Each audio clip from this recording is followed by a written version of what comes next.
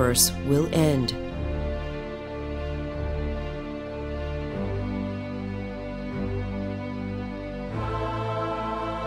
The two laws of thermodynamics are fundamental laws of physics.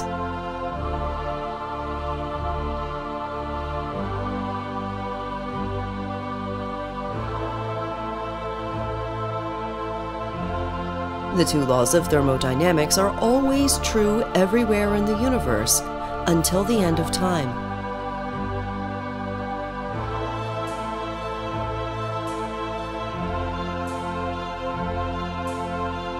The first law of thermodynamics is that energy can never be created or destroyed.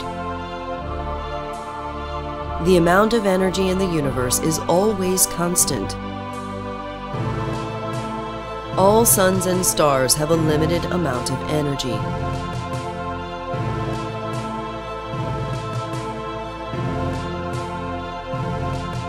As a star emits light in all directions, it uses up this energy.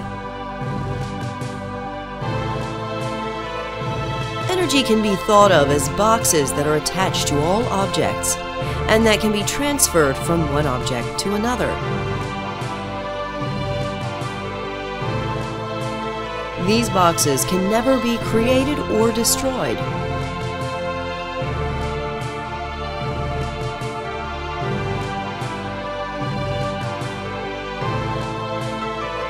Faster objects have more energy than slower objects.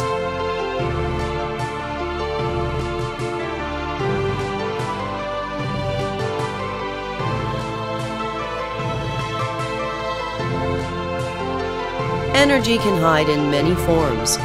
For example, a spring has the potential to move objects.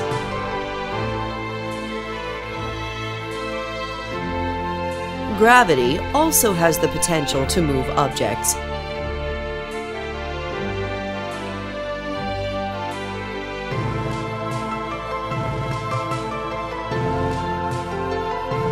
Objects at higher elevations have more energy.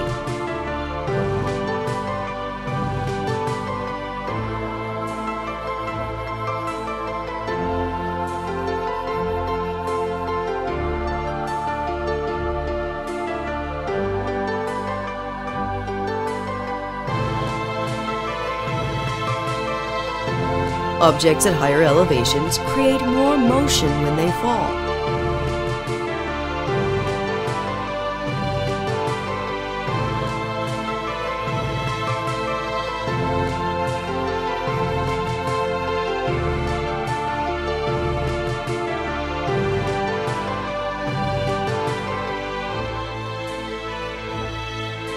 The energy per particle inside an object is what we call temperature.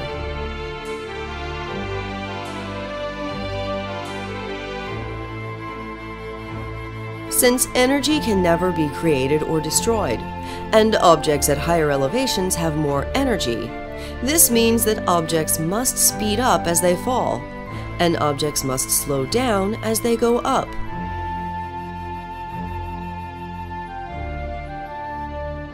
Energy is not destroyed when friction slows down objects because the friction speeds up the molecules, increasing the temperature.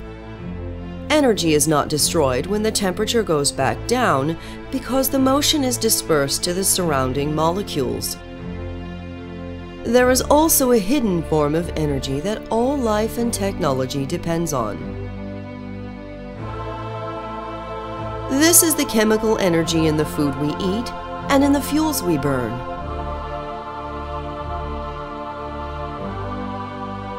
This comes from the electrons that bond molecules together.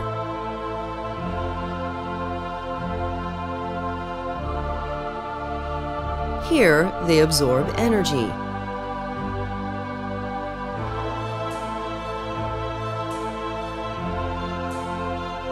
Here, they emit energy in the form of light.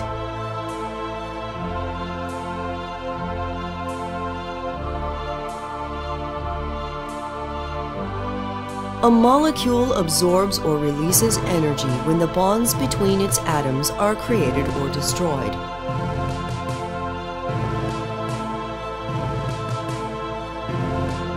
there is another form of energy which is far greater than all of these others combined. Albert Einstein discovered that mass is also a form of energy. Mass is never created or destroyed in any of the reactions we have discussed so far. When certain atomic nucleuses combine or separate, some mass completely disappears from the universe. The energy of this missing mass is then released.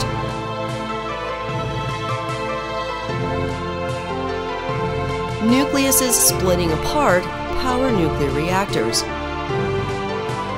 Nucleuses combining powers the sun and stars. There are many other phenomena that contain energy boxes.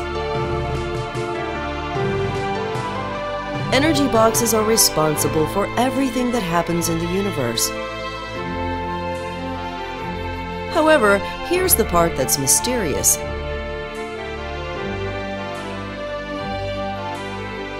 These energy boxes do not actually exist.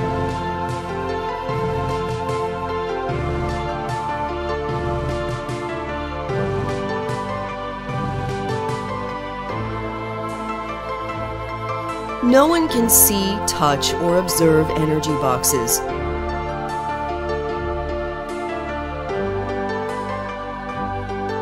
We can only observe things like a car's speed and a spring's compression.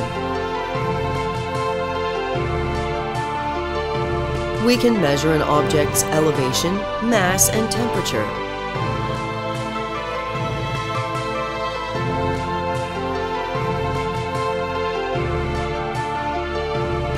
We've learned that when any one of these properties changes, it must correspond to a change in one of the other properties.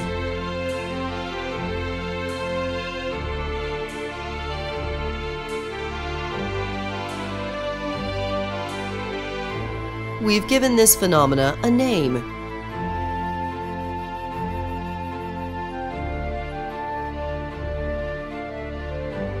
The name we've chosen is energy.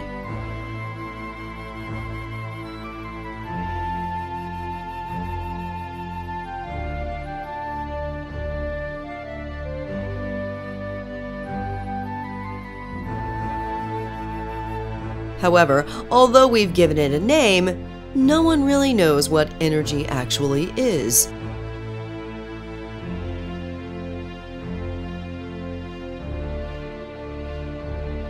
What's even more mysterious is that energy flows backwards in time in exactly the same way as it does forwards in time.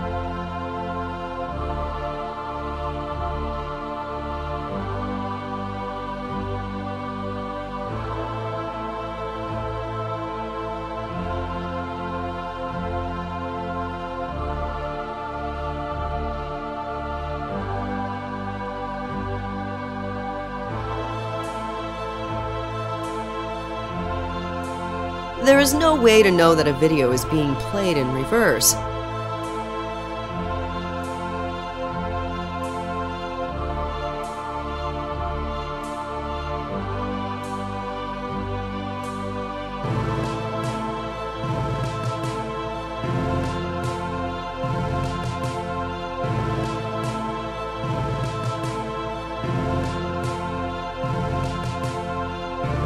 Even with time flowing backwards, all the laws of physics look like they're being obeyed.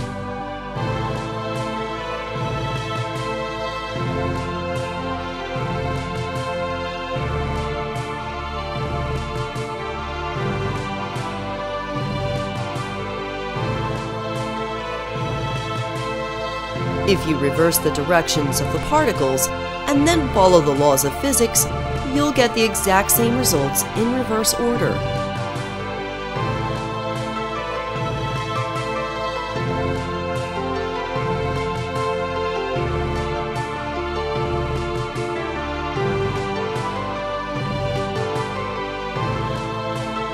Even for chemical and nuclear reactions, the laws of physics work the same way backwards in time.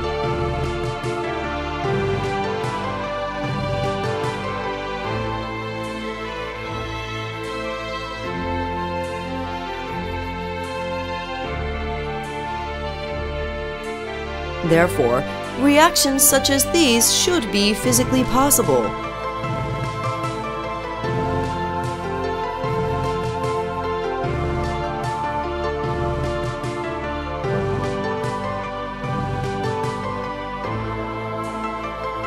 Yet we never see them occur.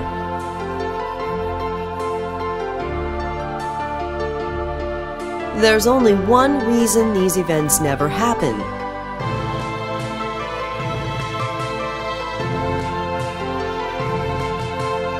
The second law of thermodynamics.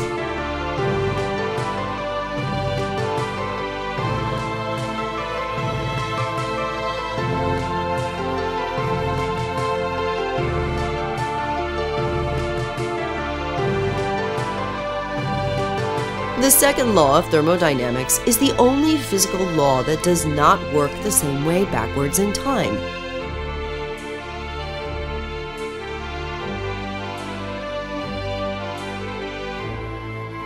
As one example of it, if you lift the barrier, the balls will permanently spread out throughout the entire box.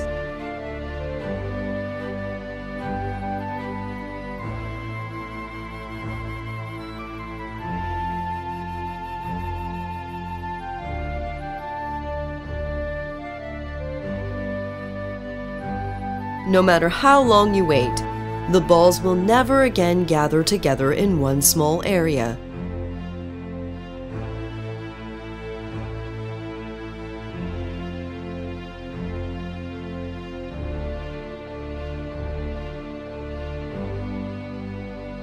To understand what the second law of thermodynamics says for the end of the universe, imagine the following.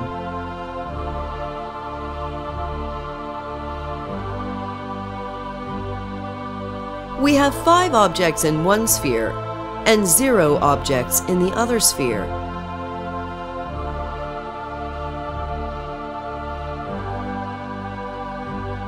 Now suppose that one of the objects is in the other sphere.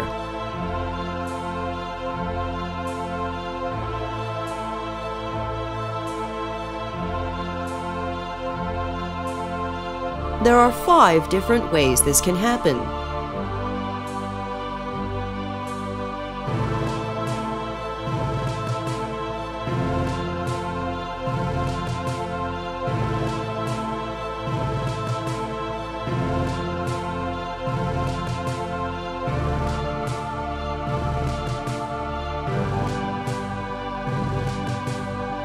Now suppose that 2 objects are in the other sphere.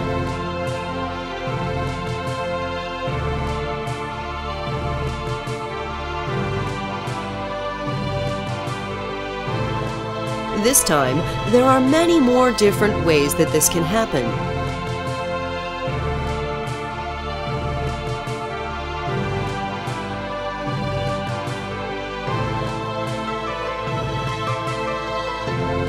When there are more ways that something can happen, we give this a name, and we say that it has a higher entropy.